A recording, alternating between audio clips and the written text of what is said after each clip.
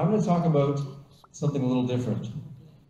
You know, Joe and Trevor both spoke about exponential growth, and they both spoke about how as we move into exponential growth of humanity, we really need to rethink how education systems are delivered around the world, because one of the big issues that we're going to have is that, you know, the demand for educated workforces around the world will continue to rise, and we don't have the infrastructures and the systems to accommodate that. So my talk today is, can virtual and augmented reality democratize education?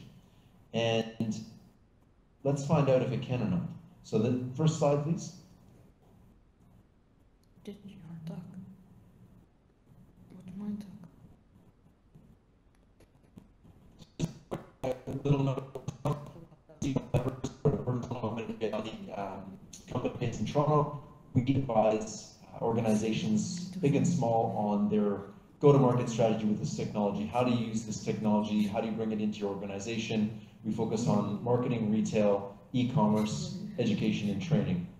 I'm also a mentor with Techstars. I'm a VR, AR, or Virtual and Augmented Reality Association advisor, chair, and speaker. I was a judge for the South by Southwest pitch competition, which was pretty cool. Can you go back one slide? No, it's quite ready to go to the next one. Somebody's humming, but can you go back one? Anyway, so I was a judge for the South by Southwest awards, and so basically it's a pitch competition where hundreds of startups apply, so I had to go through literally step by step and review all of these startups, which is a real honor. I also was a judge for the Augie Awards, which the Augie Awards, so whoever's humming in the background, can you mute yourself? I was also a TEDx speaker on the marriage of technology and education. So I've had the distinct honor of, you know, not only making this technology, but also evangelizing it around the world. So next slide. My personal mission in life is to inspire and educate future leaders to think and act in a socially, economically, and environmentally sustainable way. Next slide. I think we're going to be one slide. Yeah, there we go. So that's my personal mission. And what I realized early on in 2014, when I got to try VR for the first time, I realized that this is not only a really cool thing for video games.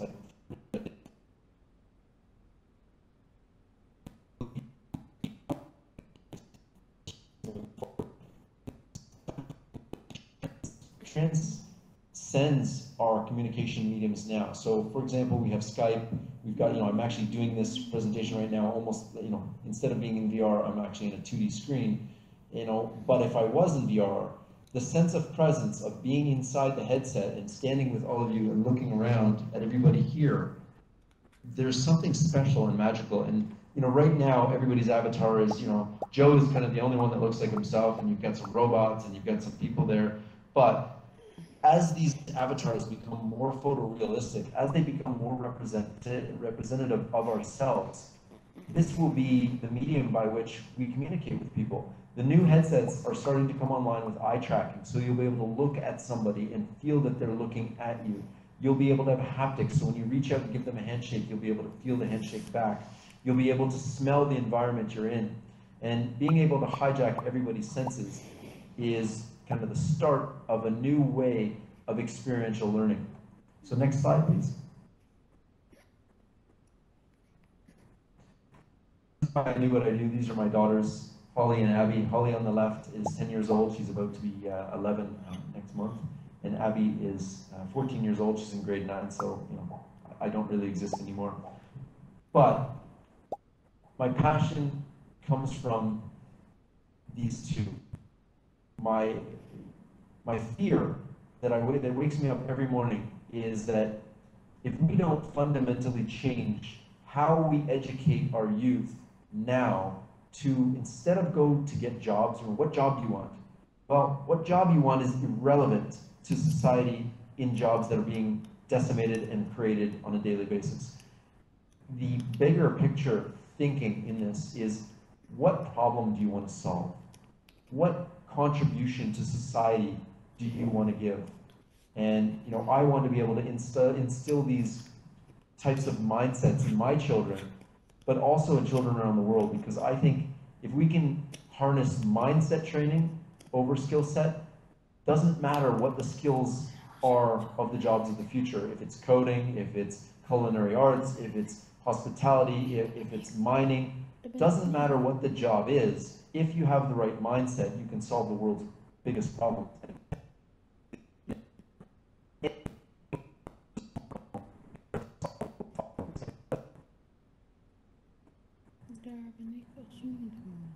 Can you advance the slide?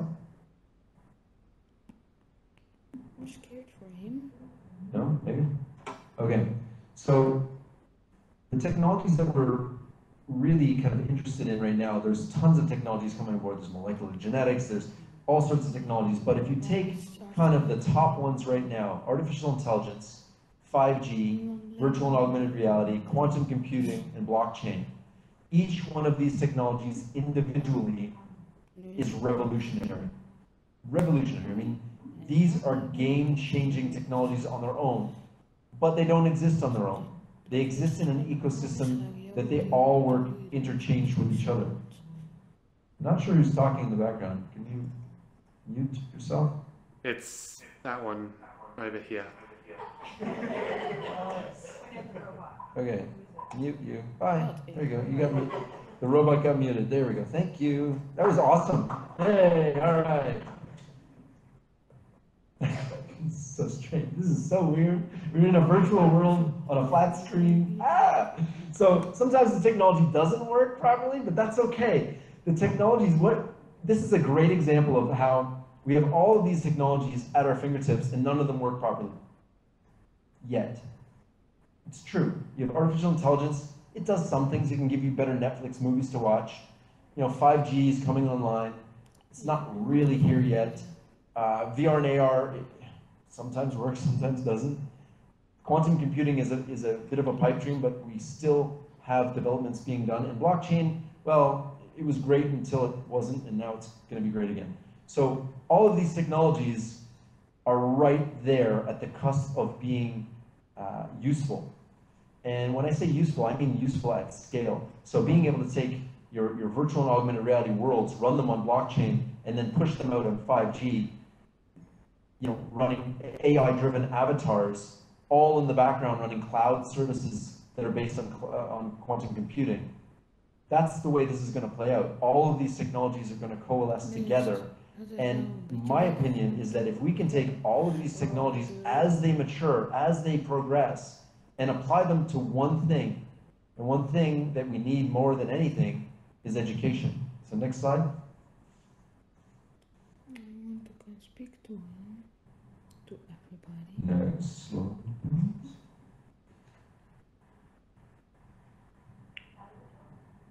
So if you look at this slide here, this is a pretty simple graph. Linear growth versus exponential growth. Our entire education system, our entire world, up until this point has been based on linear growth. And linear growth, as you can see, the line kind of goes up, and we've been, for the last 100 years, we've been growing very fast on a very, very fast incline of linear growth. What we have never contemplated as humanity, and especially in the education systems, is exponential growth.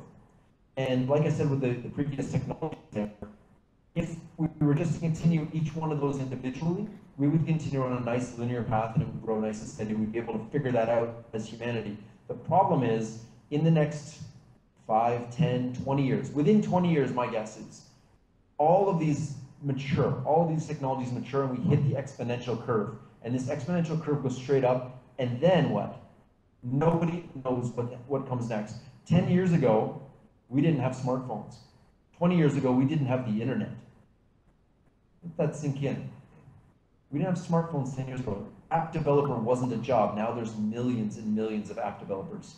VR and AR developer wasn't a job 4 years ago. Now it's a job in high demand. What's the next thing? AI developers?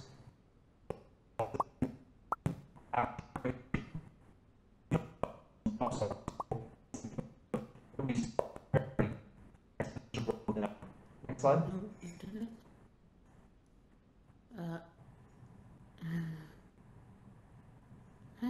Here's a crazy stat. The top 40% of income earners, and this is in the US, spend almost 5 times as much on their children's education as the bottom 60% of income earners do.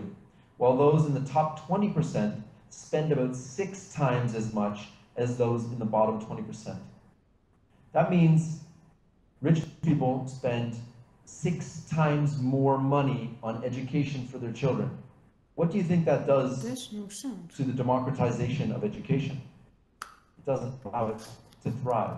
You know, sending your kids to Harvard is a fantastic idea, wonderful, but how many people can actually do that in the world? So how do we take Harvard-like education or Stanford and give them the networks and education? And it's already happening.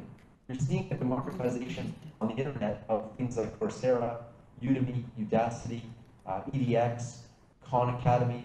You can pretty much learn anything online now. The difference is it's not available to everybody equally. And that's where I think virtual and augmented reality will allow people to have access to the world's best teachers at any given time as an avatar, as an AI-driven avatar that gives them the information that they need in the way that they learn best. And that's where this technology can really lift off. Next slide.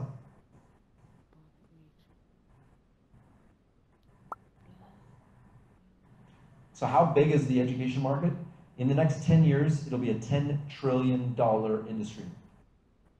Let that sink in for a second. $10 trillion industry. Right now, it's about $5 trillion. Sorry, 6 trillion. Trillion with a T. So this is the global expenditures of governments, individuals, personal education, and private school. This is all of the education. This is what we spend as a world in education every year. And it's growing exponentially. So if we're going to spend this much money, we need to be able to get the maximum amount of benefit out of it. Next slide.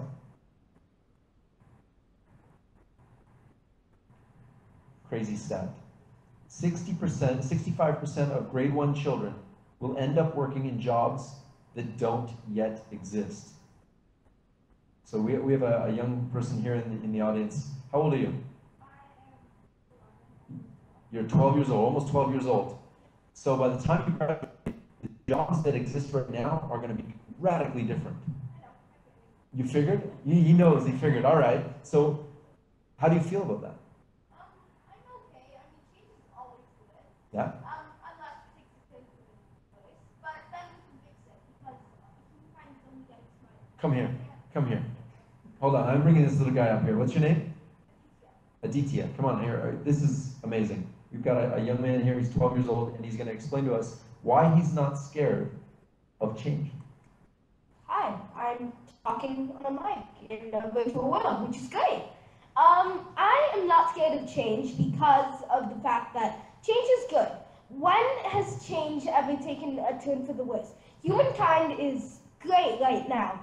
There are a bunch of people sitting here videotaping me happily with a cup of coffee and a computer and other stuff, but when has change ever took us to a bad point? If humankind is, let's say, less intelligent as we are as we will be in the future, who says that maybe humankind will improve? By a lot, and we will eventually just become smarter. That's why I'm not scared of change, and change is great. And I hope in the future that I have one of those jobs that don't exist, because I would prefer not to be the type of teacher my mom is and teaching in real time, and I would more prefer to teach in a virtual environment with one of these weird robot people. Hi, weird robot person. Can you send an emoji? Weird robot person? No, the one in front of the screen. Whoever's a robot. No, you. No, yeah, you. All right. Okay, thank you. Amazing. Amazing. So there's an example of the future of where we're all going with this, and the reason why we should all be working our butts off to make education better. So next slide, please. I think you're getting lots of applause here. Are we getting some love? Show some love here. Show some emoji love. Awesome, yay. Awesome, okay. So, I don't know who's standing in front of me on the screen here, but there we go. So the question is, can virtual and augmented reality democratize education? Next slide.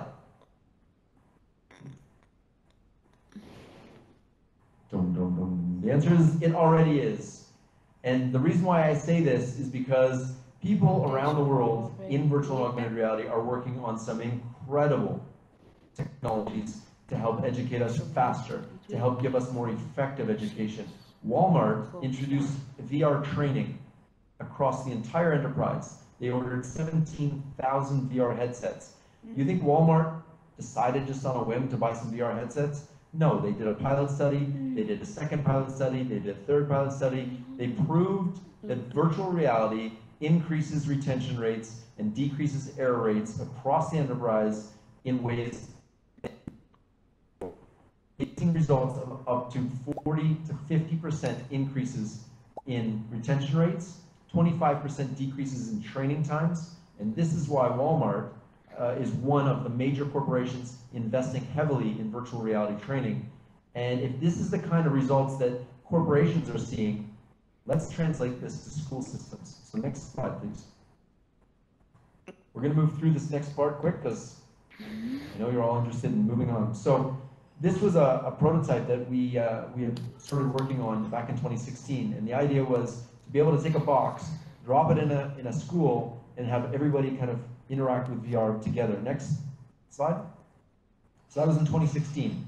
Fast forward to 2019, and HTC Vive introduced their standalone unit of the Vive Focus, and they've introduced a school kit called Vive EDU. And it's interacts, and all of the headsets, next slide, and they can do up to 500 people simultaneously. Next slide. Yeah, there we go. They can do up to 500 people simultaneously learning together in virtual worlds. Oh, go back one. Must be a delay. All right, but it doesn't matter. They can do a lot of people in virtual worlds together, synchronized, and this is really exciting. You know, this is the beginning of how we can take people in a classroom to places around the world. We can put you inside a human body. Next slide. Here are some of the experiences, the best ones so far. You can take a journey into the human brain. You can actually go in VR, see the brain, and travel to places that you would never be able to go to. Next slide.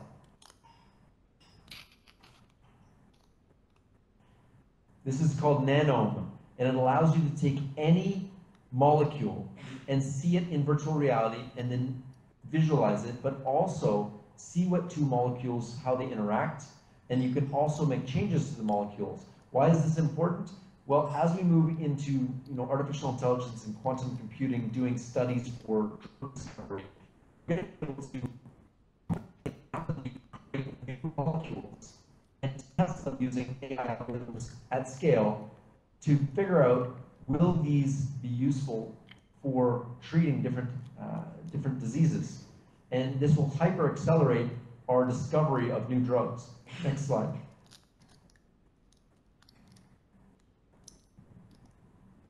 How about learning how to drive an excavator? This is a company out of Toronto called Career Labs, and they've developed a system in VR where you can literally learn how to drive an excavator. I spent 30 minutes in this, and I could probably go and drive an excavator today. I wouldn't be very good at it. I wrecked that dump truck, but I learned how to drive an excavator in virtual reality.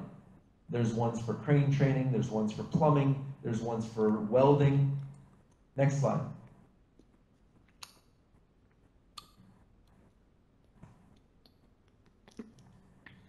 How about frog dissection? So this is a company called Victory XR out of the US, and they started creating some really cool experiences in virtual reality. And one of them that they did was this frog, because a lot of students don't want to dissect frogs. They don't feel write about it. They don't feel comfortable with it. And this is every bit the same as the frog dissection in the class. So they've actually made this available as a board certified alternative to cutting up frogs. The only thing it's missing is the smell. Formaldehyde smell.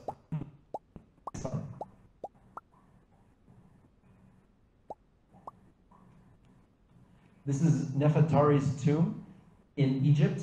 So a friend of mine, Simon, went into this tomb. It's an actual tomb in Egypt.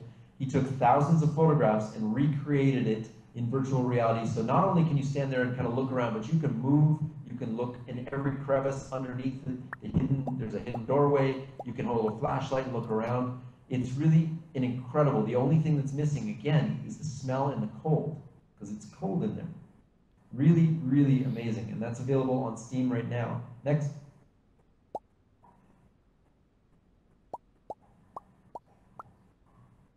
Apollo 11.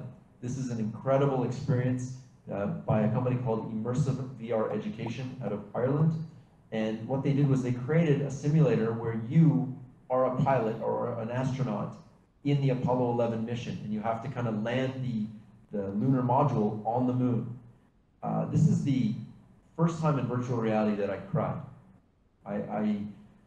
When you go up into space, it takes you up in the shuttle, and it feels all real. And then there's one scene where you're just kind of in space, and the Earth is in front of you, and then the sun crests over the Earth, and the music's very thematic.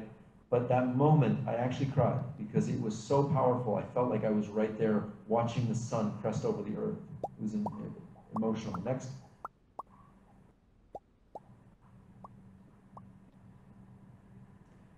Viative. So this is a company, again, that is working on K-12 education components. One of them is being able to look at the heart, the brain, the skeletal system, and being able to look at all of these things in virtual reality, and being able to walk around a human heart. I did this a few years ago in VR. I stood in front of a human heart that was, maybe, I don't know, 3 or 4 feet large, and I walked around it. I walked inside of it, and I could see the aorta. I could see all of the parts of the human heart, and I will never forget that experience. And I think this kind of three-dimensional learning really sets the bar for the next generation and how they're going to learn. Next.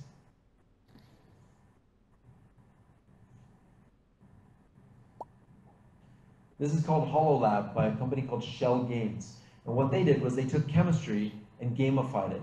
So what you have to do is you have to actually take chemicals and mix it and make a new reagent, and you have to follow the instructions. But it's like a game show. So what they did was they made this game show where it's timed, and you got to do it quick, and you got to learn it, and you got to be right. And it gamified the idea of science education. It's really incredible. The Shell Games is doing an amazing job at taking the gaming industry ideas of gamification, of social aspects, of being able to live stream it, and then putting it to education. It's incredible. Next slide. Here's another one. This one is I can't remember what it's called actually. Sorry. This is another anatomy piece where you can stand there and you can actually pull the pieces off and learn real time as you disassemble the skeleton. And it's everything. It's the heart, skeleton, brain, every part of the human body. You can pull it apart and learn every single piece and then put it back together. I wish they had this when I was trying to remember all the bones in the body, and I took kinesiology back in university, and this would have been much.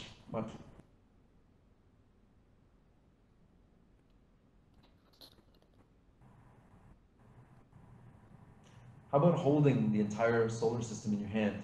This is a product called Merge Cube, and it's a very inexpensive $20 foam cube that when you pair it with your phone, you can now have the solar system or the human heart or skull. It can be anything, and it's in augmented reality, so you point your phone at it, it doesn't require a headset, and now you can learn about the solar system in the palm of your hand, or also as an open APK, so educators can start programming things that they want to see on this beautiful foam cube. And it's called Merge Cube. Next. Oh,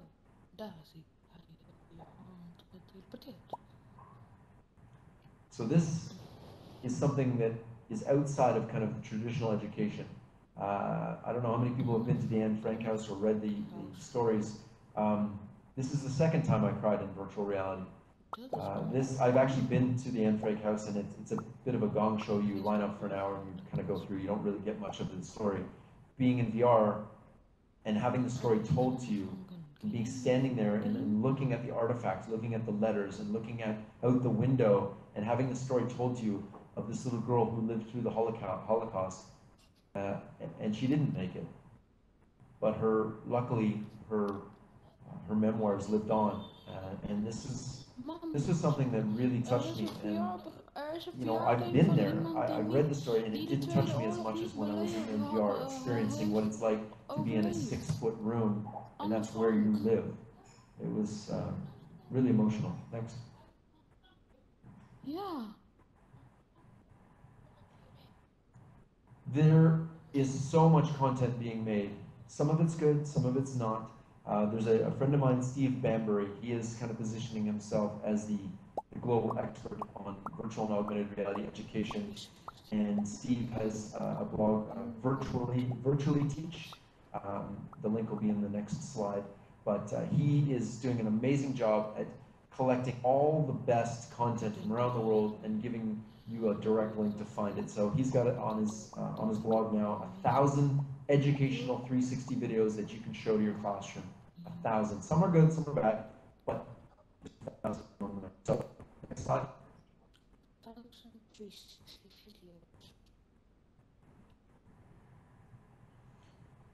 It is breathtakingly beautiful. Sir David Attenborough. David Attenborough just was in a bunch of VR activations, or VR products, I guess would be the best way to describe it. He's really seen the value of this, and he's putting his full weight behind this. And being able to go in and learn about a dinosaur and pick up the bones as David Attenborough is standing as a hologram in front of you explaining those bones, and being able to manipulate them, and then see it grow around you into full size. There's something magical about having David Attenborough, talk to you first of all, but in VR, it feels like he's talking to you. And the stuff that these people are making is really the future of education, and we're just scratching the surface of what's possible. Next slide.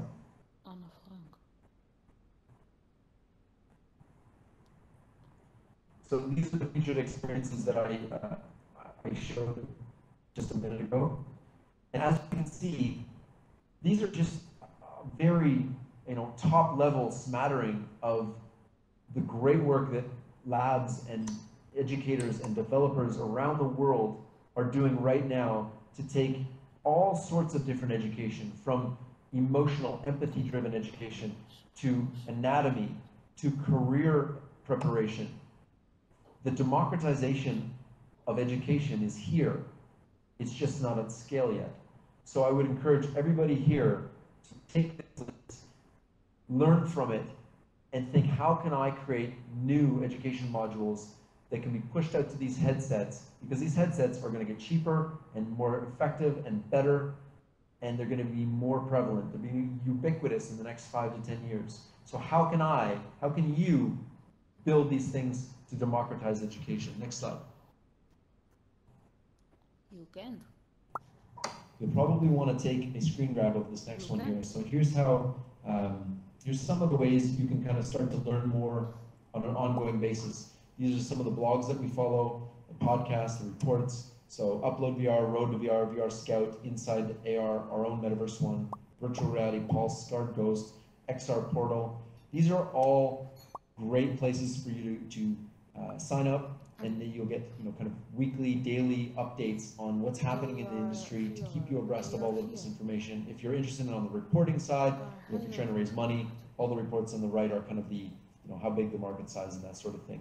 But really, really amazing resources. When we started in virtual and augmented reality, there were no resources. We had to make them up. It was, 4 years ago, there was nothing. People, here's a headset. And you're like, well, what do I do with it? Nobody knew. Now we know. We know what makes sense, what's comfortable, how to program for it, how to get it out there. We have distribution channels. We have all sorts of different headsets. The time is now to start using this technology to make education available to everyone in the world. Thank you very much. En dan zelf weggaan. Next slide.